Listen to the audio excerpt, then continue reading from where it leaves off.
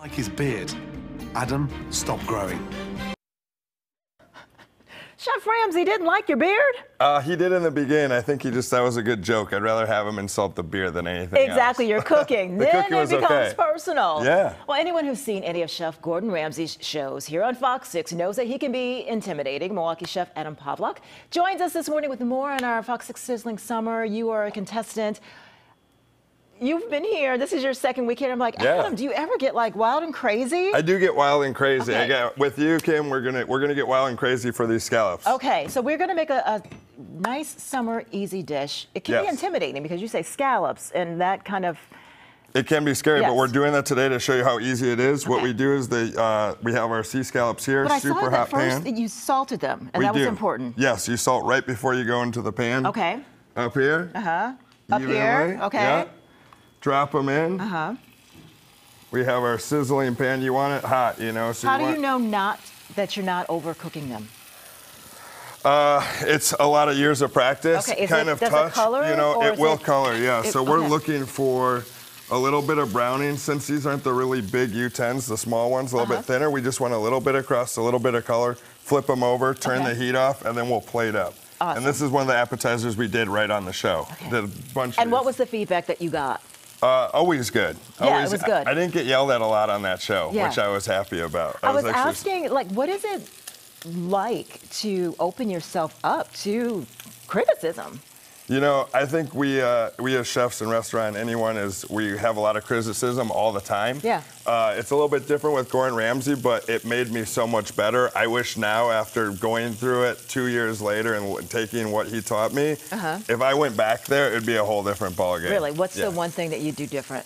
It's just all confidence. Confidence. About everything. Yeah. Not even just about the cooking, but just how you move in the kitchen and how you command your team. And you're here for a reason. That's what he always told me, is you're here for a reason. So I always take that. That's my thing that I say to my house. And you're here for a reason. You're at Egg and Flour. You also bought some swag. Yes. Doing great things there. And so you did bring some things home from Chef Gordon Ramsay. Yeah, including this recipe. Okay. And what is that you're...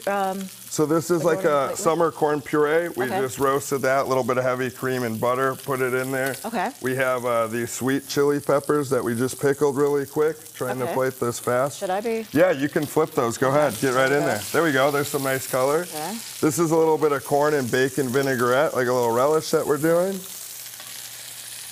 And now the most important time, the scallops.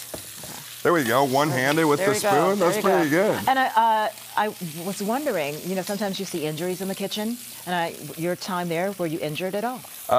No one ever knows, but I got injured on the very last finale episode. And it wasn't even you. And it wasn't me. Someone burned me. So it was pretty, I had a good run right into the last episode, but it happens a lot in the kitchen.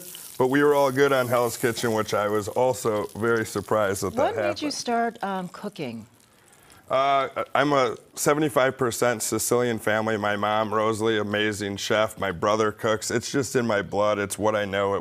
I'm comfortable when I'm in the kitchen and making But taking food. it from in the kitchen, again, to being out in the public, and that honestly is, I'm not a cook whatsoever, and one of the reasons is because I take it personally. Yeah, it's tough. You know, I bring a dish for Thanksgiving, and it sits all by itself. Untouched? Untouched. All right. And that hurts.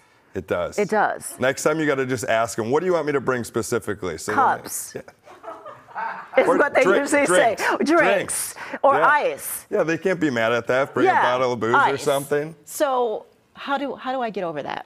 For me, I would say just get better. Get better. You know, learn from what they don't like and make changes, and I adjust all the time. Okay. I'm adjusting every day. You are adjusting. Yeah. Yes. And you said they tried to bring out more of your personality, and so they actually had you stand in front of a green screen?